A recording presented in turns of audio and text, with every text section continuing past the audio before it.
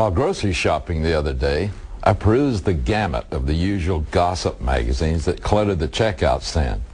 I was amazed to find several of them with cover stories on the amazing prophecies of Nostradamus. I thought, how amazing that the world will focus on Nostradamus's predictions, which at best are so nebulous that they are capable of many interpretations. But it did impress me how interested and anxious the average person is to discover what is going on to happen in the future. The tragedy is that the world ignores the ancient prophecies of the prophet Ezekiel that are amazing beyond compare. They pinpoint an exact time, place, and precise historic conditions of a future world catastrophe. Ezekiel names the people and the nations involved in an intricate convergence of history, and he predicted all these things more than 2,600 years ago. This experience motivated me to devote tonight's program to Ezekiel's prophetic enigma. Ezekiel chapters 35 through 39 contain one of the most amazing series of prophecies in the Bible. Certainly, it's more amazing than anything the so-called prophets of the world have to offer. In chapters 36 through 38, Ezekiel foresees the following events. And remember, this must be seen from Ezekiel's perspective of the 7th century BC. First, the Israelites would be driven from their land for a very long period of time. Second, the Israelites would survive as a distinct people in spite of this dispersion. 3, their land would be confiscated by the surrounding nations. 4, these nations would be descended from Esau and Ishmael, known as Arabs. 5, these people would have a perpetual hatred of the Israelites. 6, the land of Israel would become an utter desolation and not respond to the agricultural efforts of the usurpers. 7, against all odds, the Israelites would return and become a nation. 8, the land would miraculously respond to them and flourish. 9, the Arab nations would conduct an unending war against the Israelites, now known as Israelis. 10, Israel would survive all assaults and prosper. 11, this will finally provoke an assault upon Israel led by the Russians and a Persian-led confederacy of all the surrounding Muslim nations. The most important element of this prophecy is when it will take place. Ezekiel carefully pinpoints the time. He wrote, "After many days you will be summoned.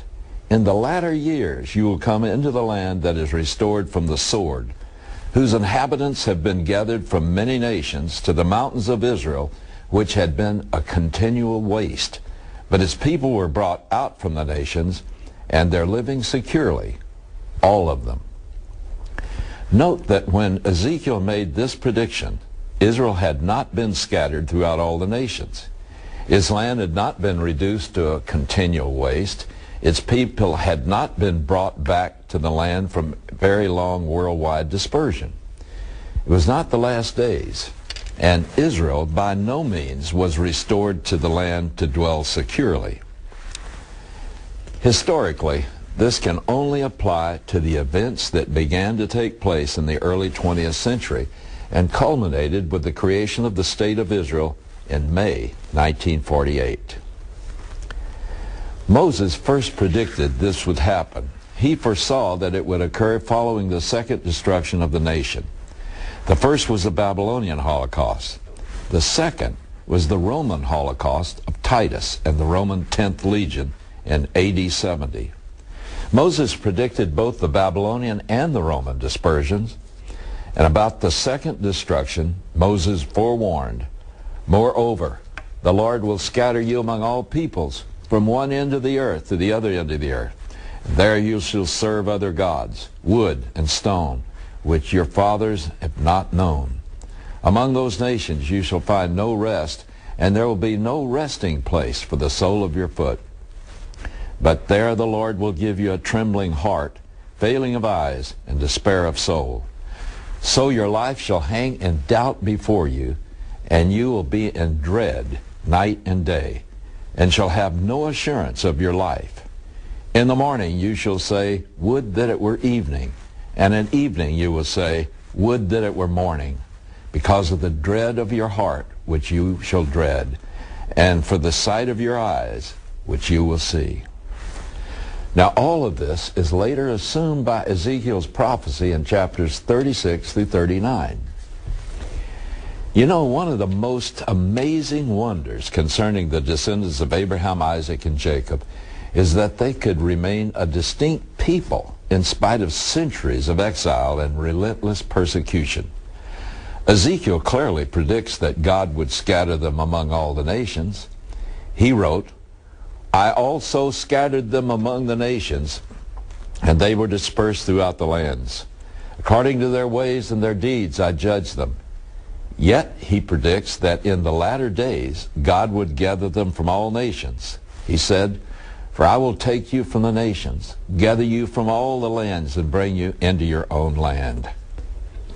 Ezekiel then issues a warning to the surrounding nations of Arab people who confiscated God's land.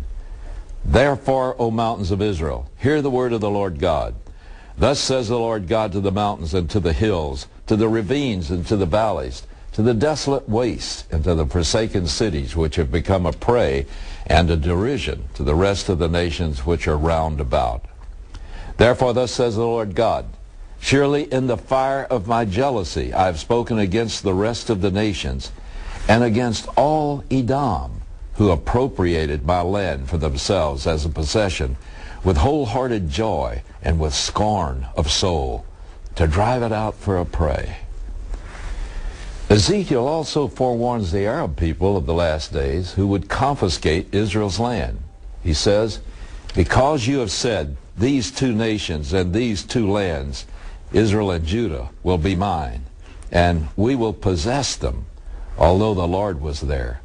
Therefore, as I live, declares the Lord God, I will deal with you according to your anger and according to your envy, which you showed because of your hatred against them. So I will make myself known among them when I judge you. The whole world has been drawn into this ancient conflict.